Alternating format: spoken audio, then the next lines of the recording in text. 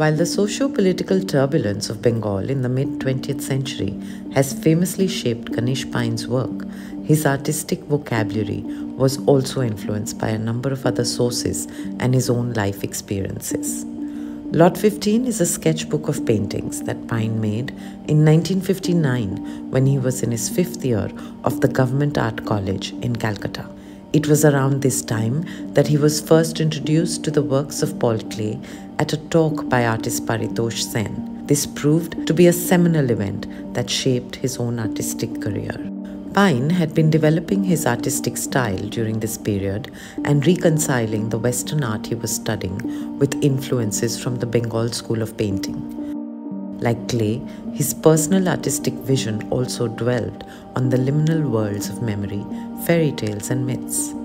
The paintings in this sketchbook evoke Klee's own fantastical, childlike works that were populated by stick figures, fish, moons and arrows. At the same time, they bear similarities with Rabindranath Tagore's early works that were filled with animals or imaginary creatures depicted with fluid forms and intense colors.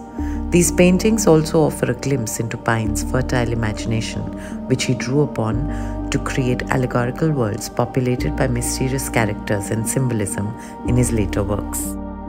Lot 16 is also a sketchbook, this one from 1961, the year he took a trip to Orissa after graduating from college and made sketches of the temple architecture he observed.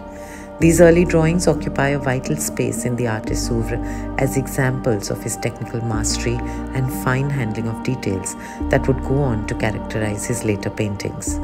Art critic Sheila Datya Sharkar notes that Pyne's interest in architecture expressed itself in his mature works where he used architectural forms as visual metaphors and where a feeling of inner emptiness is projected through buildings.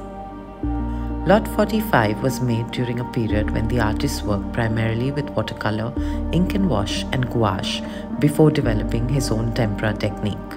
In 1961, Pyne took up a part-time job as an illustrator at Mandar Malik's animation film studio, where he learned to pay attention to the minutiae of his surroundings. While sketching characters and storyboards based on Malik's ideas, he developed his own artistic style that would go on to characterize his mature works. He skillfully layers brushstrokes and washes with precision to create a dreamlike, theatrical quality that he perfected over the years. Pyne was deeply influenced by the lyrical compositions of the Bengal school, particularly the art of Abanindranath and Gagendranath Tagore. The deliberate stiffness of the figure is counterbalanced by his use of light and shadow. He imbibed its subtleties from the works of the Tagores as well as Rembrandt's chiaroscuros. The figure contains many features that would become emblematic of those of his widely regarded temperas. Its limbs appear wooden and immobile, and its enlarged head and elongated eyes create a haunting atmosphere. Lot 46 from 2005 is a mature tempera on canvas that exhibits a similar figuration and skilled use of light and shadow along with the characteristic luminosity of Pyne's works. He transitioned from watercolor to tempera in the 1960s. The artist experimented with various binders, guided by Nandlal Bose's writing in Shilpa Chorcha, and ultimately chose gum acacia, which gave the pigments a certain glow. He expertly built up areas of light and shadow by layering translucent glazes till he achieved the required color saturation and sense of volume and depth. Pyne developed his own personal symbolism and built allegorical worlds populated by wounded gladiators, dying kings, wandering saints, weapons and skeletal forms.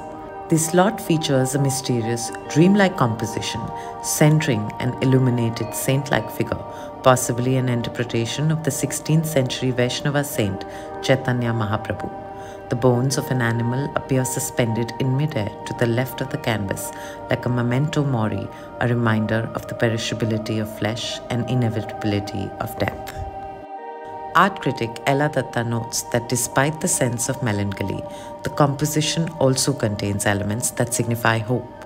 The lamp appears as a symbol in many of Pyne's works, likely as a corollary to the ever-present shadow of death. Bid on these lots by Ganesh Pyne and other works by modern Indian artists at our flagship evening sale on September 14, 2024.